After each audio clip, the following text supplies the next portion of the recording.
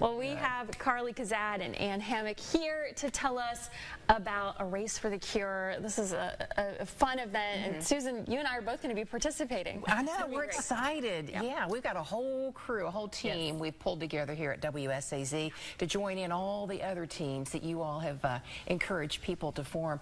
Talk a little bit about Path to the Cure, because it's been a while since you've had it.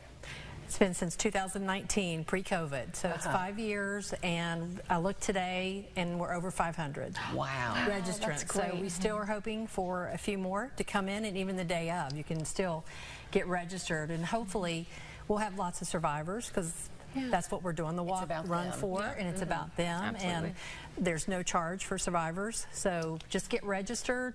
Come, even if you don't want to walk. We're going to have a survivor area. We're going to have face painting, kids zone, food trucks, a band.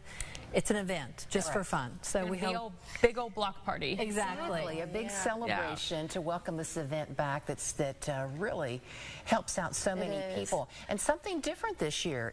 You're going to see a lot of different colors. Talk about how this is happening this year. So as MHN has come together as a family, Marshall Health Network, our Edwards Cancer Institute has also come together, and so now we're not including just breast cancer, which is what I believe it was for, right? It's now pediatric, all covered in that, and then, you know, all the other different types of cancers. So you're going to see survivors from infants all the way up to, you know, our older geriatric adults. And yeah, we're covering all things. So you're going to see very, very colorful downtown, and you can even choose which cancer you're representing and have that color. So everything is going to be out there. It's going to be beautiful. Yeah, that will be nice. And talk about the path for those who may be interested in walking or running. Talk about where it's going to take place. So it starts at Pullman Square, and once the race starts, you will turn left on 8th Street, go to 5th Avenue, down to 20th Street. Take a left, go over to 3rd, and you'll come back all the way down and come back around to end up at Pullman. Perfect. And don't be intimidated. You can walk, you can run. You said even bring the dog. Exactly. And if you don't want to walk, just come and hang out with us, or if you want to walk a little bit, we'll have a golf cart that will be roving, and they can pick you up if you are not able to finish the walk. That's so nice. Yeah, and really just come cheer people on. Exactly. Show your support for and a lot of people, there's several people were walking, of course, for survivors that benefits all the survivors, but a lot of people are walking in memory as well for those that we've lost. Can you talk about how this benefits survivors, what it goes to?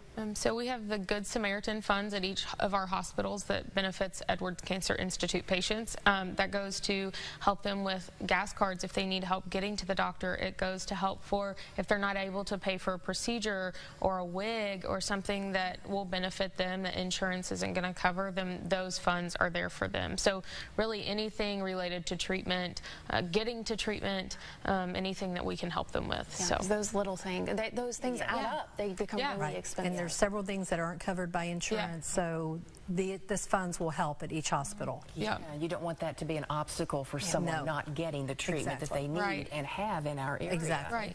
And you don't think about that.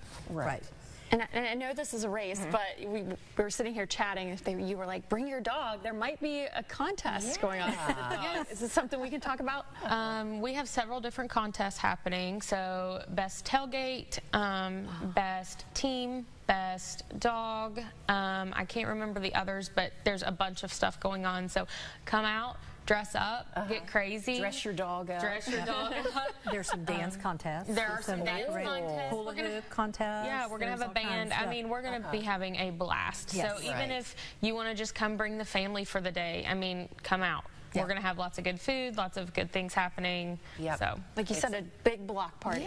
Big celebration. It is this Sunday. Everything starts at 1, but when does the the race begin? The walk actually starts, walk/run, because there'll be several runners. Start at 1:30. I'm going to be walking. But I'll be walking there with you.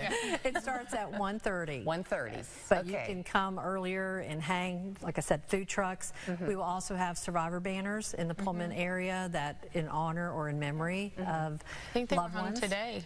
Supposed to be, I think they're supposed to, or were they? I thought they were supposed to be hung tomorrow, so they'll be definitely hung there for Sunday, but great it's a nice thing. We're so glad it's back, and we're excited to participate. So thank you. We're excited to have you guys. Exactly. We look forward to it. And it's supposed to be low 70s. Great weather. Perfect. So very good weather. All right. Thank you all so much for stopping by. Thank you.